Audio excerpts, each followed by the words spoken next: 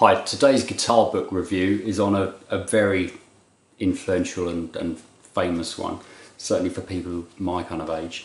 It's The Complete Guitar Player, Book 1 by Russ Shipton. Now I've got two here, and this one was published in 1980, this one's in 2000, and this is just the new edition of this. So I've had a quick look through them and compared them. Now not this one, but I'd have had this one probably around that time actually, or early 80s. I'm sure I had a copy of this. I think I had several of his books. And I haven't really looked at it since, well, I don't know when, since the mid 80s probably.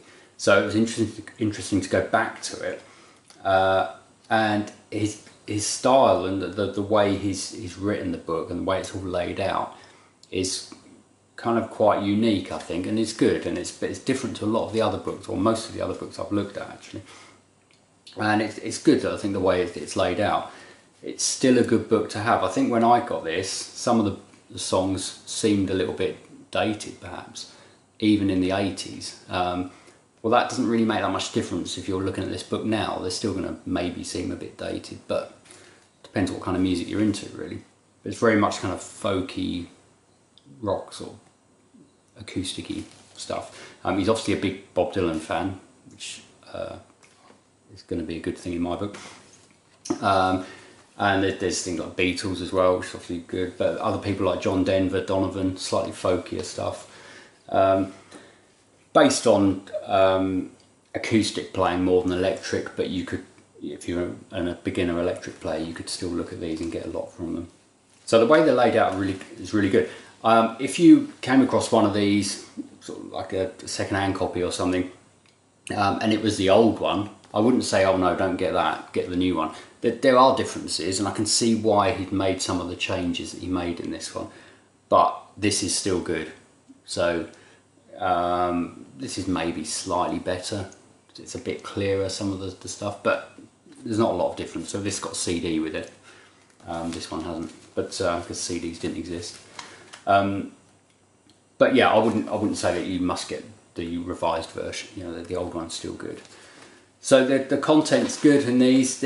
I like the fact he, compared to some of the other books I've looked at, in this one, he doesn't go very far with it. It's like for someone that's maybe a not complete beginner, but it's just mastered a few chords and hasn't been playing very long, and it just takes you a little bit further and gives you quite a lot of things to do with that, but it doesn't take you too far. And a lot of these books I've been looking at, they try to like cover 10 years worth of guitar lessons in one book that's that thick or something, whereas these they don't. They just take you a little way with it, and I think it's good. And I think you get more out of one of these books than you would some of the bigger, sort of thicker books.